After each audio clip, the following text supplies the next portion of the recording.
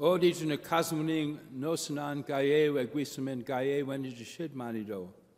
In the name of God, Father, Son, and Holy Spirit. Amen. Bushu Nindana Way Maganag. Now, for those of you whose Ojibwe has gotten a little rusty, I will provide a translation. I invoked the Trinity, of course, in the prayer, but then I greeted you by saying hello, but also I said to you that you are all my relatives. And this is a respectful way of greeting for the people of the land, the people who are around here. You very nicely supplied a stained glass window with the theme of my sermon there for me. So check out the window if you haven't. Back when this church started, undoubtedly, most people would have not needed a translation because there was a kind of communication back and forth between the people of the land and then the people coming from elsewhere that allowed them to speak in each other's language. Let's pray that that day comes back sometime soon. I want to begin by telling you a story. I served as the priest in charge of a small congregation in rural Wisconsin, about 45 miles away from the city of La Crosse. I had to drive to La Crosse to see my folks in hospital, so I did it a lot, about once a week, and I did it for 5 years. I did not like driving through this small town on the way, Holmen. You had to slow down. And Holmen was one of those places that managed to build itself in such a way that the buildings obscured all the natural beauty in the area. All you could see was these kind of, what I thought, ugly strip malls and not too attractive houses and buildings. It was not my favorite place.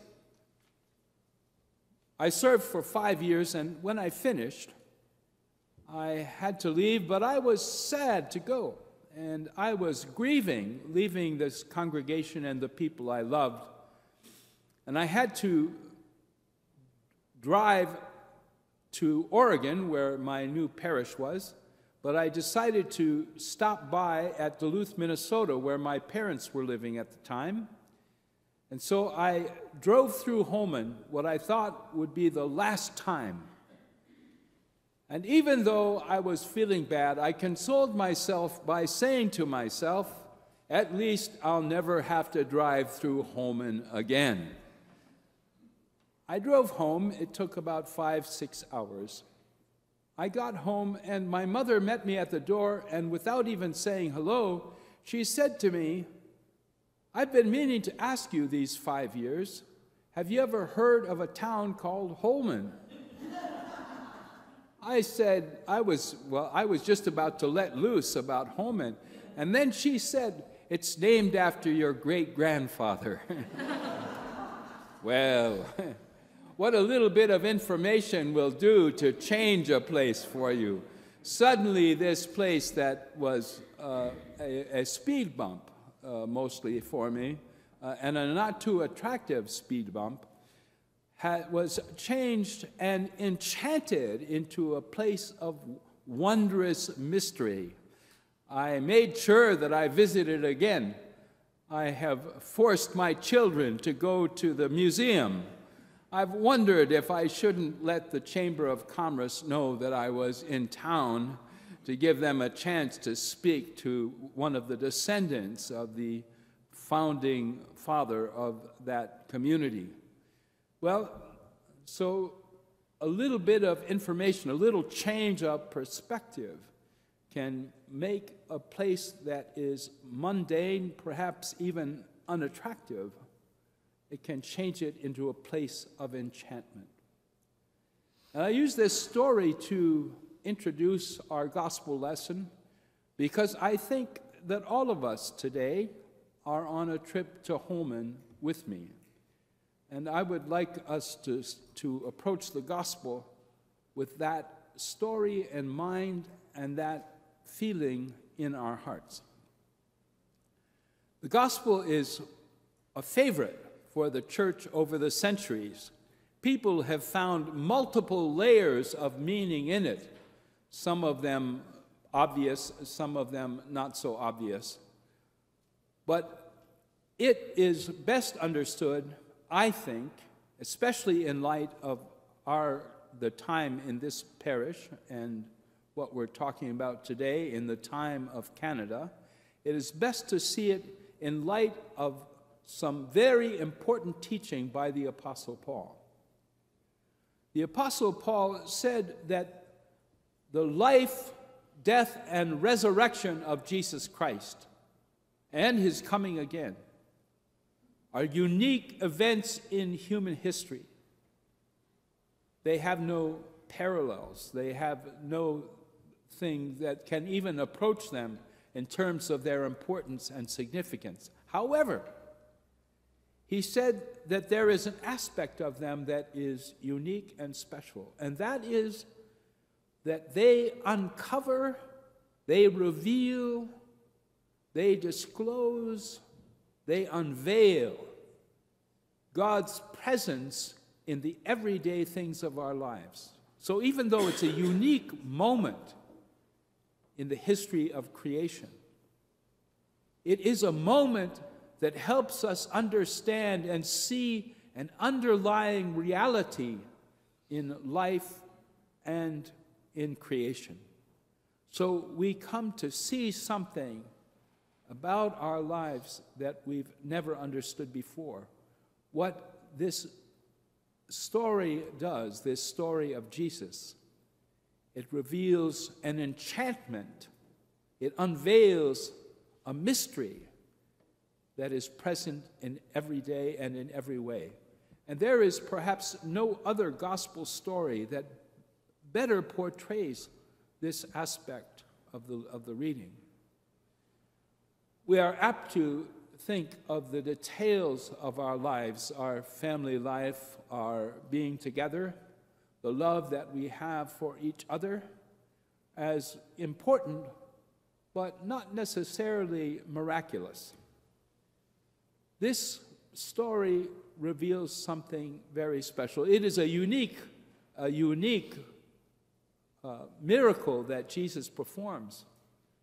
But the commentary by the church elders over the centuries has said that what's even more significant is the way in which Jesus unveils the presence of God in the everyday aspects of our lives, the way that he enchants our relationships with each other, the way that he reveals the sacredness and the power of our lives together. This is a significant thing. We are about to go to the altar, and at the altar we are to bless bread and a cup. And we make those mundane things, those everyday things, into something special. But the reverse is also true. In these special acts, we reveal the sacredness of that which is every day. We reveal the way in which God not only enchants those special things that we set apart, but those things which are handled and seen every single day. God wishes us to understand the enchantment, the miraculous presence that surrounds the most normal and everyday aspects of our lives. There is an Ojibwe word, makajawin. It is a wonderful word. It means miraculous. It describes something that's miraculous. But it is most often used to describe mundane things. It is a word that is used to try to help us to understand that even those things which are so normal and everyday The forgettable is, using the word Makajwin, the forgettable is the unforgettable. The mundane is the sacred. The everyday is miraculous. Now, this is something that God wishes us to understand about our lives. This is something that God hopes that our souls and our minds will penetrate and absorb.